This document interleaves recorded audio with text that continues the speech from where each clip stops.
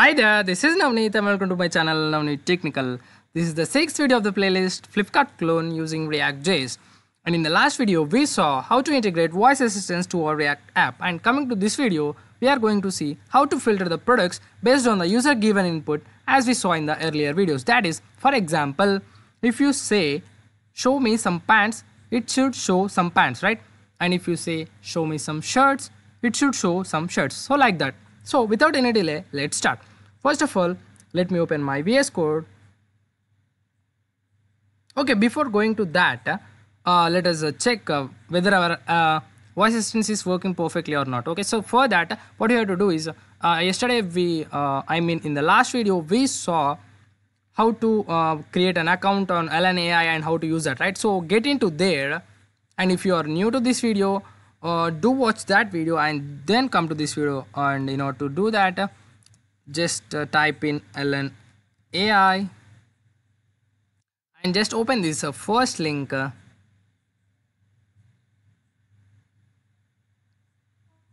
And just sign into your account, and you will show all the projects available, and just click on that open project and you will get it to here. Okay, see, and if you say hello world, it should reply to me that hello Navneet. Okay, if it is the case, then our voice assistant is working fine and perfect. So now let me test it. Hello world. Hello Navneet.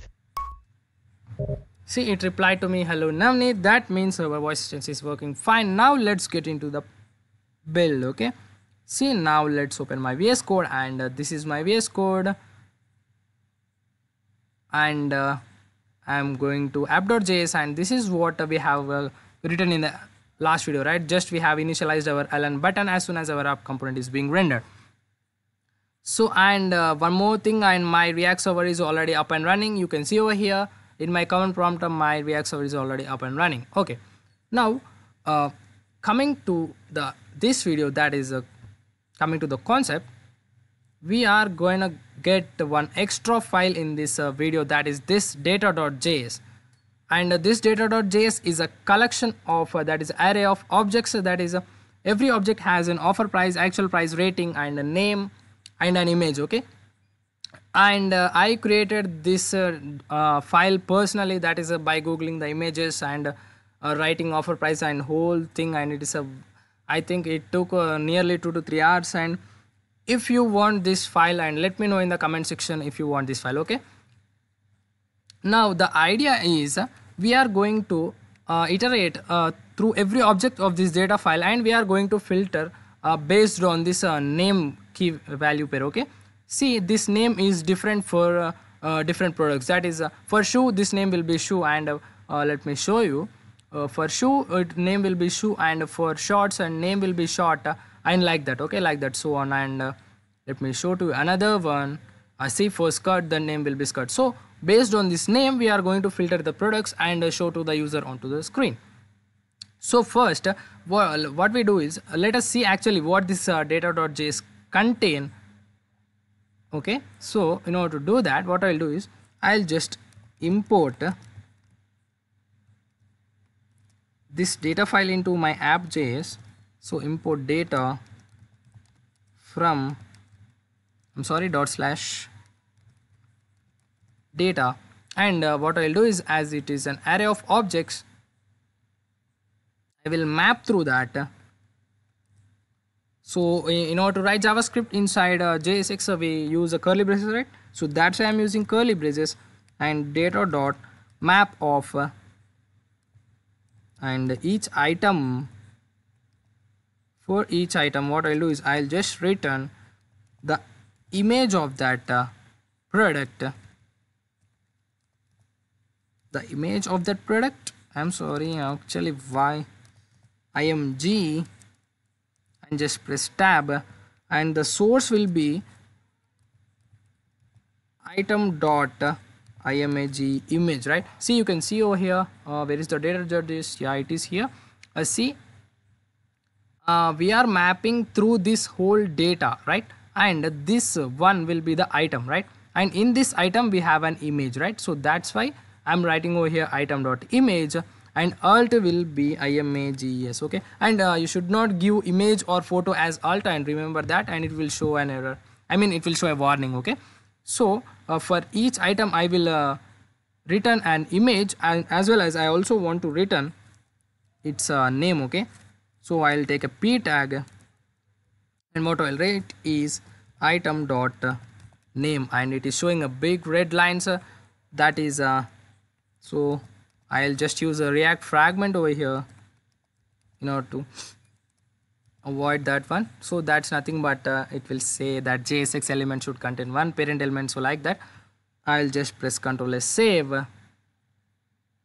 Now once get into your browser, actually nothing is shown, right? Actually, what is happened? Oh, actually, oh, the images are too big, right? So what I'll do is first what I will do is I will apply width, right? Width, I will take the width attribute, and I'll just set it to 100. Okay, it will be comfortable to see. Okay, now once come over to here, and now you can see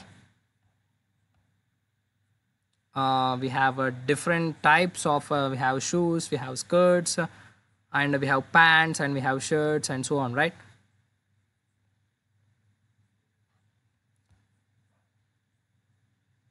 What I'll do is I'll just take a div and I will apply display flex to that.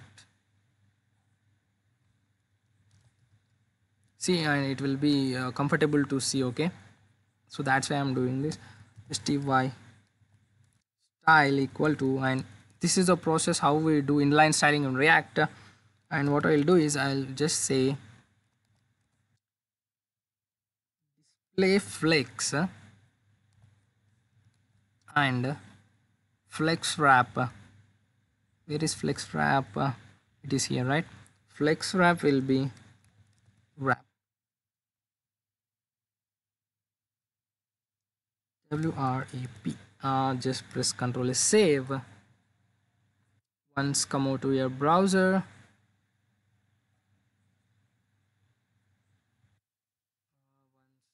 refresh it.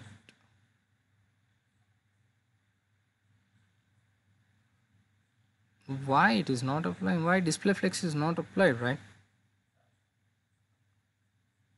Why it is not applying? I'll just remove this name for now.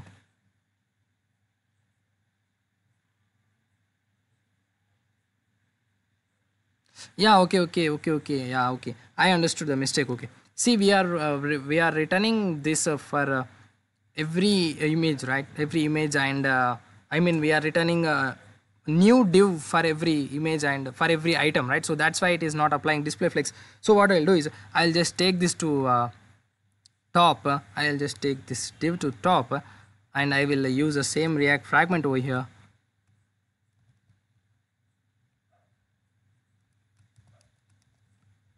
Okay, now just press Ctrl S, save. Now everything should be fine. Okay, see, now everything is fine.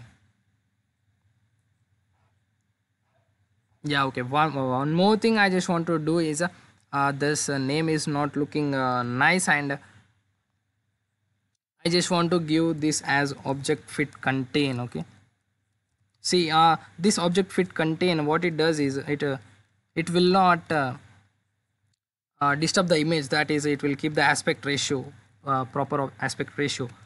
It will not disturb the aspect ratio. So that's why I'm just taking object fit as contain. Now see, now you can see. Okay, now it is looking somewhat nice. Okay, see, over here we have shoes, we have some skirts, pants, and shirts. So we have a that means we have a combination of all, right? Now we are going to filter this based on the commands given by the user. Okay, now how we are going to do that? See, for that, what are we going to do is we will write a function. Where we filter the data, and we also use a state. See, based on that we can get that. See, let me explain properly. Okay, see, here we have a first command, right? So when we say when this first command is matched, what it is going to do, it is going to do that alert of first command. See, we have seen this in the previous video. So what I'll do is I'll just copy paste this, and what I'll do is now the command will be if command equal to shoe. Instead of alerting, what I'll do is I'll just call a function. Let us say that is a filter of. I'll just call a function, and I will just give it as a a property. You may call me arguments or like that. So I'll provide a parameter to it, that is shoe. And what this filter function does is it will filter all the all the objects from this data.js which whose name attribute is shoe, that is whose name attribute is shoe. So and it will return all that objects, and what we are going to do, we will render that objects onto the screen, and we will render only that. And for getting another thing, for getting skirts or for getting shirts, we will create another command and saying that shart shirt, and here we will pass shirt. And what this command does is when it matches with shirt, and it this command does is, and it will return shirts. And in the same way we will create some more commands, like for shoe one command, for shirt one command, and for skirt one command. So like that we will create a number of commands based on our requirement. So now let us see actually how to make that filter function. So come over here, and I'll just say const, I'll just take an arrow function, and here what we'll do is we'll just say const filtered equal to, we have the data, right? So data dot, I will apply a filter method on that, filter of, and function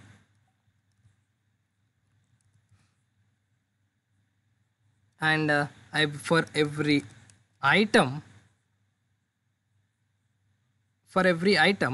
what I'll do is I'll check if item dot name dot includes of, and I will pass see we are passing this shoe from here, right? So I'll get that over here, that is say names, and I will say over here names. So if this is the case, what I will do is I will return true, and else return null.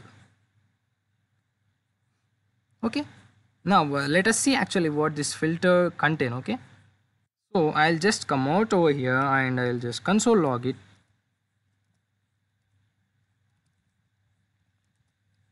I'm not getting the, yeah, now I got it. What I'll do is I'll just say filtered. Okay, filtered, I'm sorry, I'm just typing it mistake. Okay,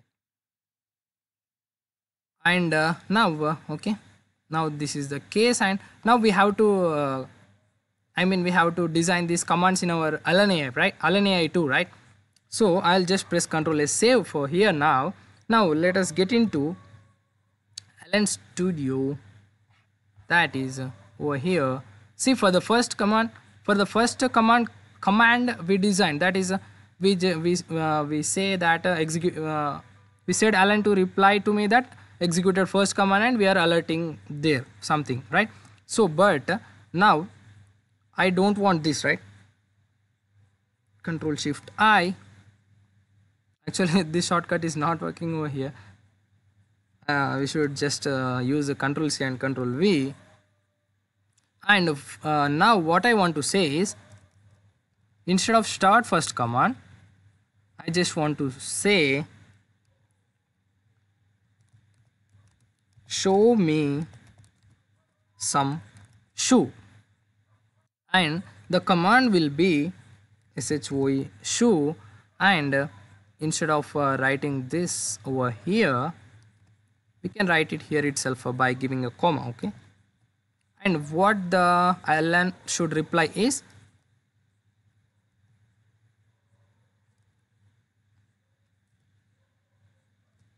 I just want to say look at these shoes, okay? Look at these shoes.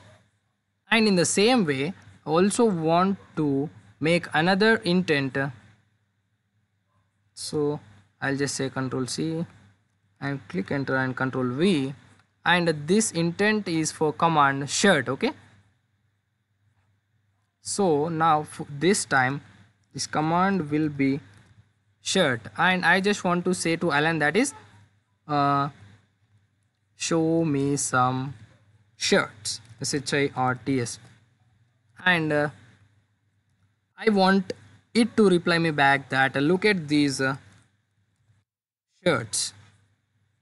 Now just press Ctrl S, save.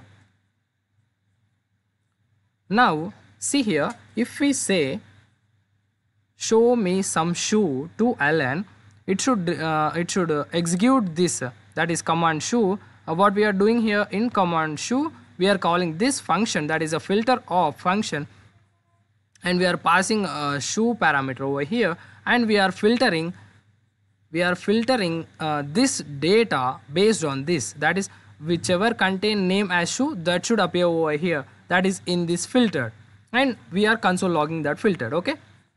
See now, so when we say show some shoe to me, now it should say look at these shoes, and it should console log that filtered shoes, okay? Now let me open my console. So for that, just press Control Shift I, and once refresh your browser.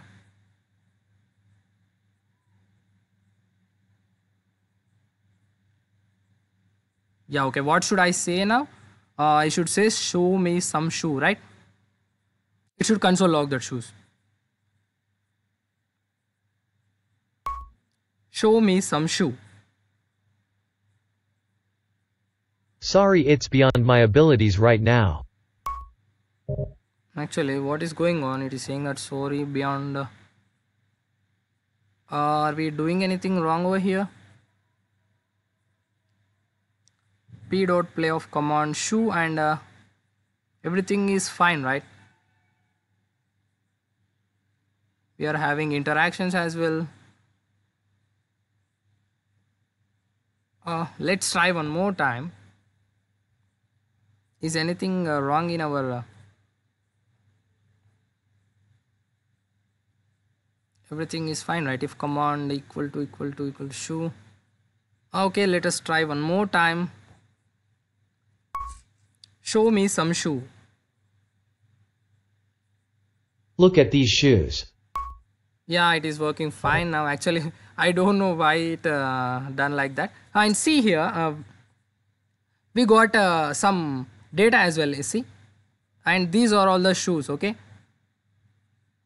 See, these are the data in which we have shoes, right? See, and now whenever we say show me some shoes, it is returning the data that is regarding shoes. And if we say like that, if we say shirt I'm sorry guys, if we say shirt, it will return shirt like that. So if we say anything, that will return in the console. And but now we don't want to hear this in the console, right? We want to show only that part to the screen. So in order to do that, what I'll do is I'll just take a state. I'll just take a state over here, that is use state. What I'll do is I'll just say category and set category, and I will give empty array as its initial value, that is the initial state. I should import this use state. So import use state, right? Use state from React. And what I'll do is,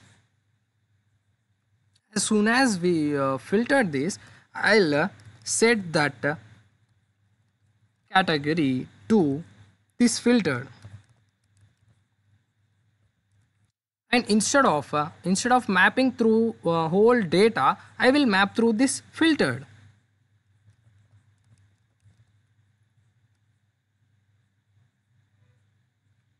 Why it is showing error? Okay, category, right? I'm sorry. So I'll map through this category instead of the whole data.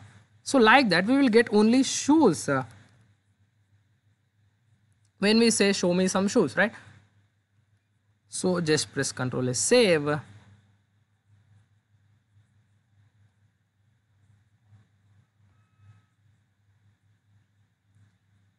Okay. See here, when that command executes, it will set category and it will show. But what if for the first time?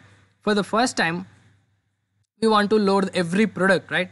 So what I'll do is I'll just I'll just call in the use effect with empty string. See, in every name attribute contain empty string, right? So that's why in this way every item will be shown onto the screen